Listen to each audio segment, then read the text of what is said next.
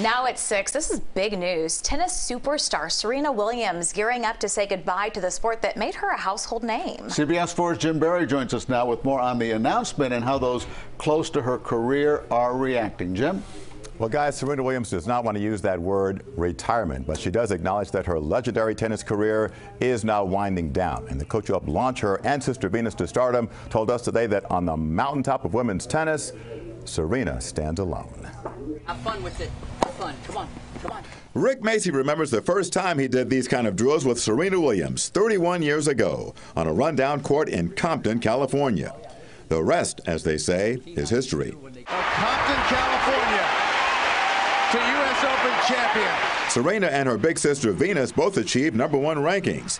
While Venus became a champion, Serena became a legend. In Macy's eyes, the perfect player.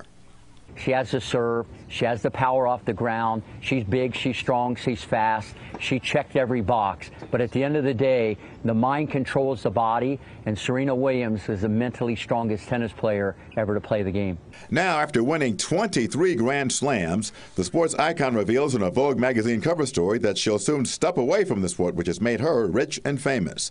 While playing in a U.S. Open tune-up event in Toronto, Williams described what she calls the light at the end of the tunnel. And explain to me what the light is to you, what the light represents. Freedom. Yeah.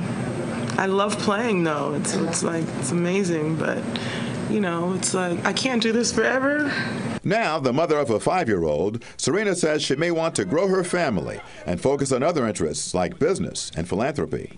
There are a lot of people watching. I don't want you to be nervous about this. I'm a little bit nervous, especially with hitting with you. Well, I don't blame you for that. Yeah. You know. A few years ago, Serena was my gracious doubles partner in a charity tennis event before the Miami Open. She became the tennis queen who never lost her common touch. Names again? I'm Venus. I'm Serena.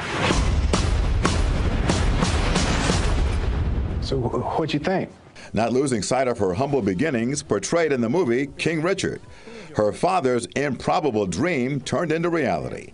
Now, at age 40, Serena is poised to take on the next chapter. And I think she's just getting started. And when you're that competitive, she wants to win and dominate and everything. So I think the best of Serena Williams is yet to come.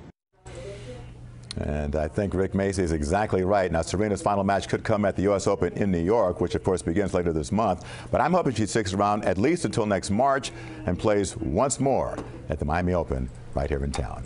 I'm Jim Berry, CBS 4 News.